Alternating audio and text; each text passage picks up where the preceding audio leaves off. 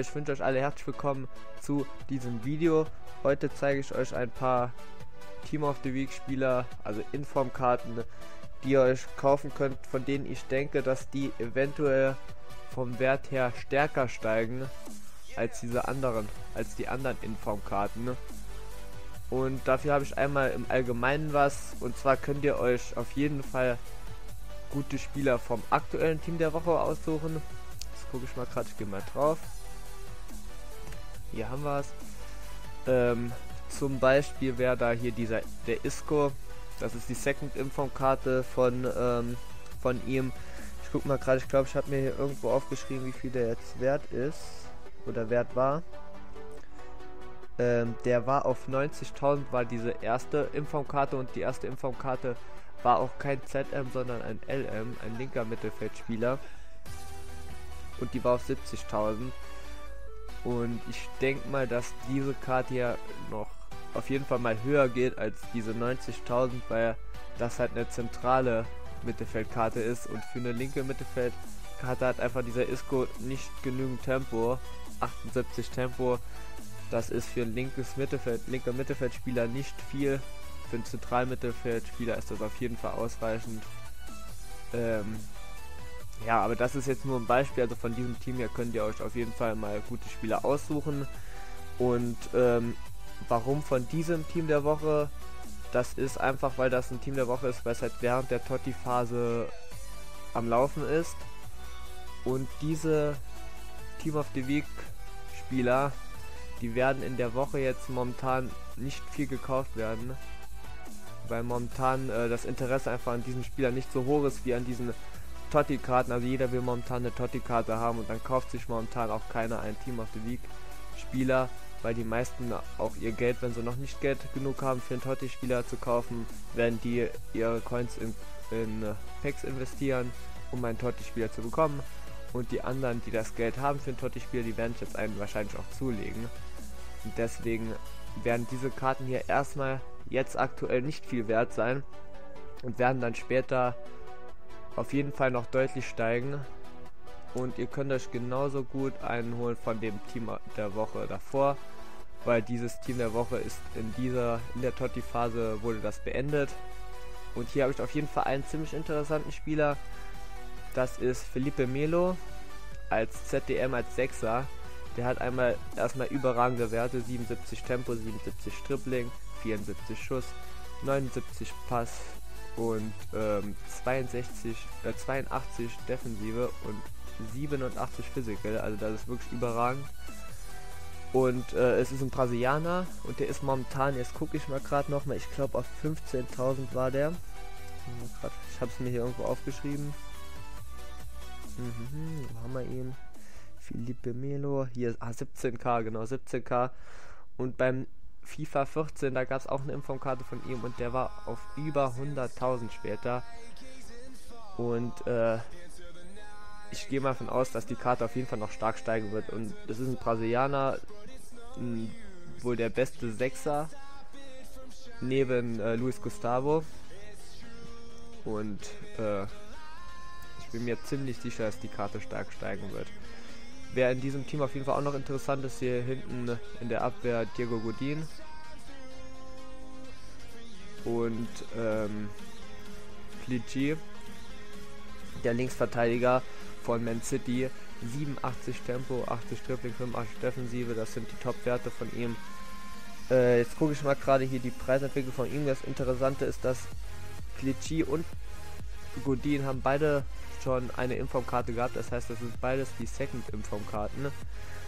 Und bei Clichy war die erste Inform-Karte bei 280.000 vor dem Marktcrash, und jetzt ist die Second Inform-Karte während dem Marktcrash, also dieser Clichy, ich hoffe, ich spreche den Namen mal wieder richtig aus, die ist bei 130.000 momentan, das heißt, er ist bei 150.000 unter dem Wert, wie die erste Inform-Karte vor dem Marktcrash war. Und deswegen kann man eigentlich davon ausgehen, dass der diese 280.000 mal mindestens nochmal erreicht.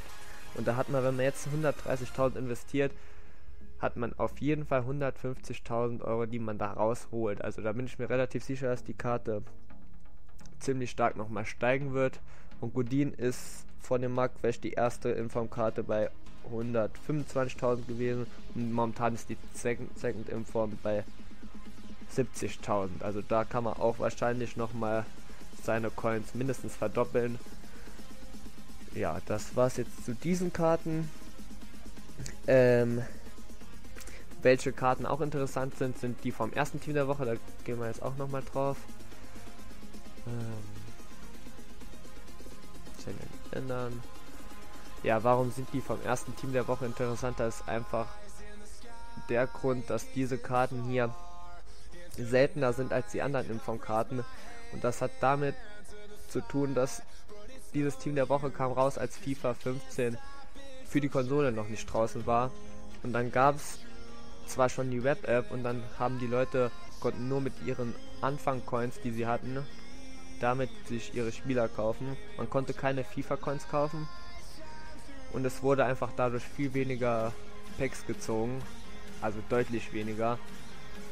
Und daher sind diese Karten einfach viel seltener als die anderen. Und man merkt auch, dass diese Karten auch schon stark gestiegen sind bis vor dem Marktcrash. Ich hatte mir auch einen Rodrigo, hatte ich mir zugelegt. Den habe ich mir damals für 30.000 gekauft und habe ihn für 160.000 oder irgendwie sowas in der Art habe ich den verkauft. Den Kagawa, der ist glaube ich auf 180.000 oder so gewesen. Mines ist auf 120.000 gestiegen und die konnte man am Anfang alle für 30.000 kaufen. Und ich würde euch auf jeden Fall empfehlen, einen von diesen Karten zu kaufen, weil diese Karten hier auf jeden Fall, es sei denn, die haben eine Second Inform Karte, solange die keine Second Inform Karte haben, werden diese Karten immer weiter steigen. Und das sind auch Karten, die ihr, vor allem generell bei diesen Inform Karten, das sind alles Karten, die ihr nicht direkt nach dem Marktcrash verkaufen sollt. Also wenn ihr die direkt nach dem Marktcrash verkauft, macht ihr auf jeden Fall genauso viel Gewinn wahrscheinlich wie bei den anderen Inform Karten. Interessant wird es eigentlich nur, wenn ihr diese Karten länger haltet.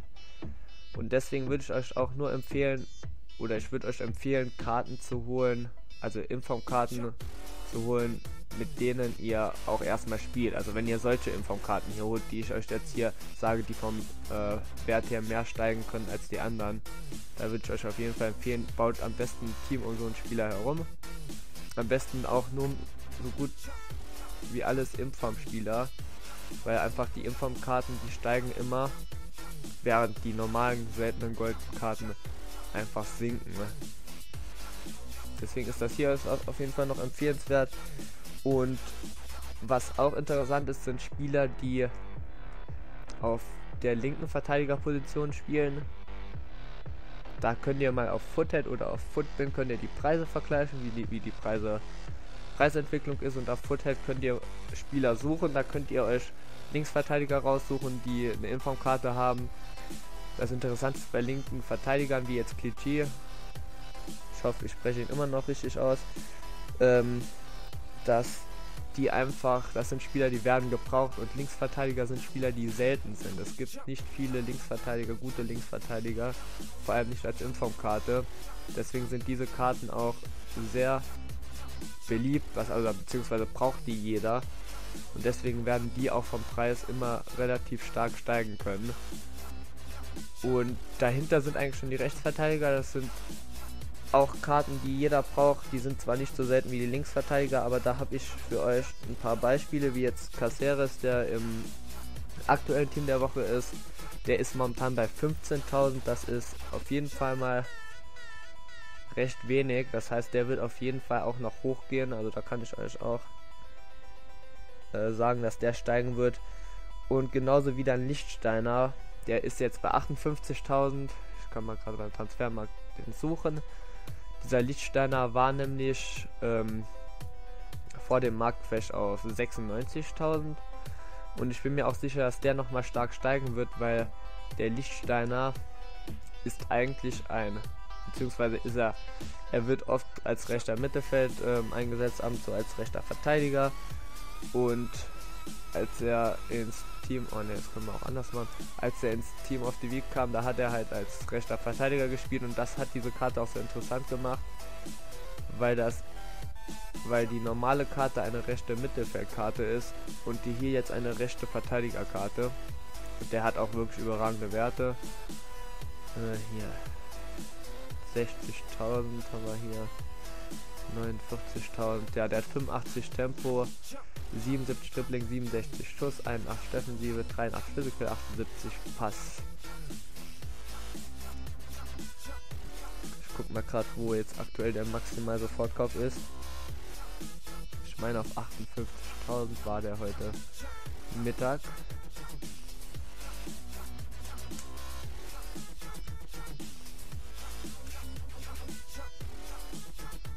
Ja, der wird auch noch bei 58 etwa sein. Ja, 57 ist der günstigste. So, dann habe ich euch noch ein paar Karten. Und zwar sind das Inform-Karten wie zum Beispiel Sherdan Shaqiri.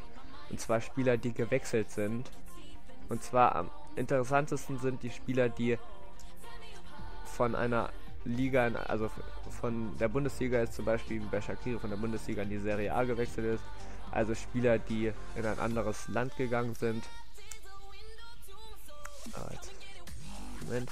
Und das Interessante bei Shaqiri ist auch, dass der auch eine andere Position hat, diese Inform-Karte, als die normale Karte. Und als ZOM hat der einfach Hammerwerte. 89 Tempo, 88 Dribbling, 82 Schuss, 59 Defensive, 75 Physical und 80 Pass. Der war vor Marktcrash auf 500.000, ist jetzt auf 400.000, ist jetzt noch nicht stark gesunken, wird wahrscheinlich auch nicht so stark noch sinken, vielleicht auf 350.000, wenn es gut läuft. Und wenn jemand das Geld hat, wenn jemand zusätzlich Geld hat, um sich den wirklich nebenbei zu leisten oder vielleicht ein Team um den herumzubauen, würde ich den euch auf jeden Fall empfehlen. Und bei Shaqiri wird es wahrscheinlich auch eine Zeit lang dauern, aber ich kann mir gut vorstellen, dass der auf 1 Million hochgeht. Das braucht natürlich alles Zeit.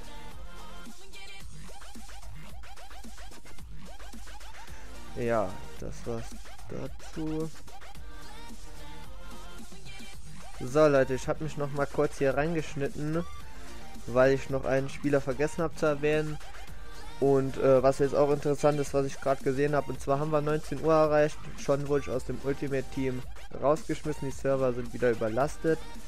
Und jetzt habe ich hier unten mal gesehen, das Team des Jahres, die Offensivreihe.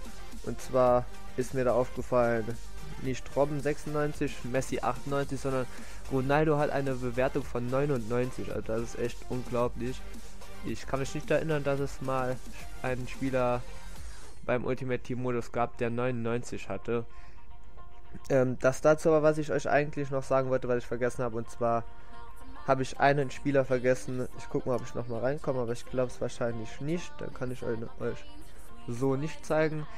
Aber es geht um Naldo. Und zwar hat der auch 2 Inform-Karten. Und das ist jetzt was, das kommt ein bisschen auf FIFA, auf EA drauf an, ob EA das machen wird. Letztes Jahr wurde es bei Diego Costa gemacht, aber ich bin mir da nicht ganz sicher, wie das da verlaufen ist. Und zwar hat Naldo jetzt die deutsche Staatsbürgerschaft angenommen. Und zwar Naldo ist jetzt Deutscher. Und ich weiß jetzt nicht, ob EA das ändern wird. Wenn EA das ändern wird und Naldo die deutsche Staatsbürgerschaft geben wird, dann wird diese Karte auf jeden Fall auch nochmal steigen, diese Informkarte.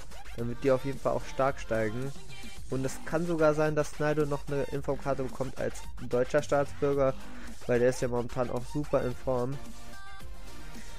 Und ja, also wenn der von EA eine deutsche Karte bekommt, dann wird der Wert auf jeden Fall von dem aktuellen Second Inform Naldo auf jeden Fall auch noch steigen. Das ist halt so ein kleiner Geheimtipp, das ist eigentlich auch nur, das kommt auf jeden Fall auf EA drauf an. Ich weiß nicht genau, wie es letztes Jahr bei Diego Costa war, weil der war ja vorher Brasilianer und der hat dann, ich weiß nicht, ob der die spanische Staatsbürgerschaft so jetzt angenommen hat oder ob der jetzt einfach nur für die spanische Nationalmannschaft spielt. Aber der hat auf jeden Fall auch ein Upgrade bekommen in der Winterpause und deswegen kann es sein, dass das bei Naldo auch so gemacht wird. Und dann wird die Karte auf jeden Fall, denke ich, auch nochmal stark steigen.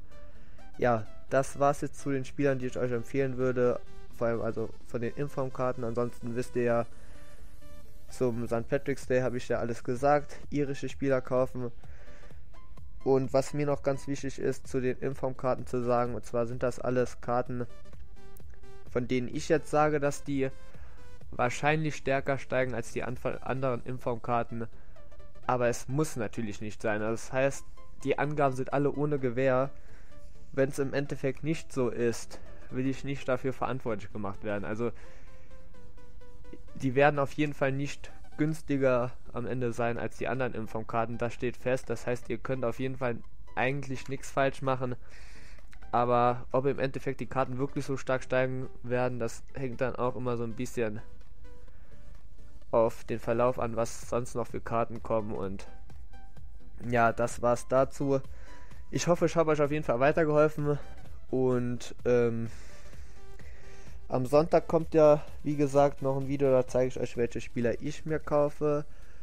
Ich weiß halt nur nicht, wann ich dieses Video rausbringen kann, weil um 19 Uhr werden erst alle Karten zu kaufen sein. Alle Karten in den Packs sein, also alle Toty-Karten. Dann will ich auf jeden Fall auch noch 200.000 Coins verballern. Da will ich noch ein kleines Pack-Opening machen. Und ich will mir so ab 20 Uhr dann meine Spieler kaufen. Und das braucht ja auch alles seine Zeit, bis man die Spieler gekauft hat. Und dann muss ich noch das Video machen, was auf jeden Fall auch seine Zeit braucht. Und deswegen weiß ich nicht, wann am Sonntag oder ob es überhaupt noch am Sonntag kommt. Also es kann auch sein, dass ich erst Montagmorgen das schaffe. Aber ich versuche auf jeden Fall so früh wie möglich das Video rauszubringen. Sonst, ja, das war's zu dem Video hier. Wir sehen uns dann am Sonntag. Zieht gute Karten, wenn ihr noch was in Packs verballern wollt. Ansonsten trefft die richtigen Entscheidungen in den Spielern, die ihr kaufen wollt. Wir sehen uns dann am Sonntag. Bis dann. Viel Spaß.